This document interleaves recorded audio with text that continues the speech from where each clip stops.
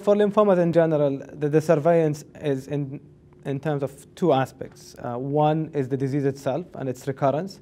Second is the side effects on the short term and the long term. So for the disease itself, the guidelines suggest, seeing the patients on a regular basis, physical exam.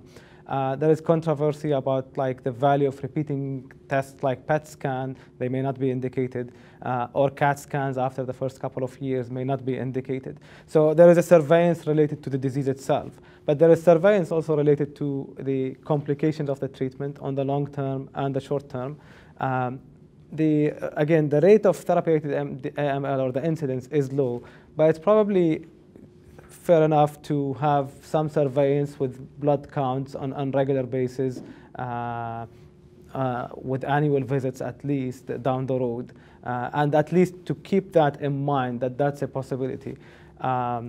Obviously, there are other things that one could look into based on clinical presentations, such as development of congestive heart failure from treatment for lymphoma. With CHOP chemotherapy, the toxicities on the short term could be during the treatment in terms of myelosuppression, developing febrile neutropenia, complications related to the therapy while the patients are undergoing the treatment, development of congestive heart failure.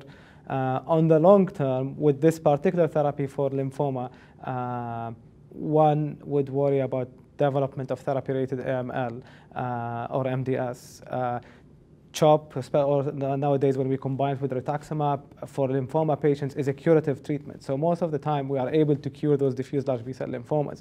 And then we are dealing with the sequelae of some of the treatments. I would say on the long term, although again the incidence is low, therapy-related AML or MDS is the one that we worry about.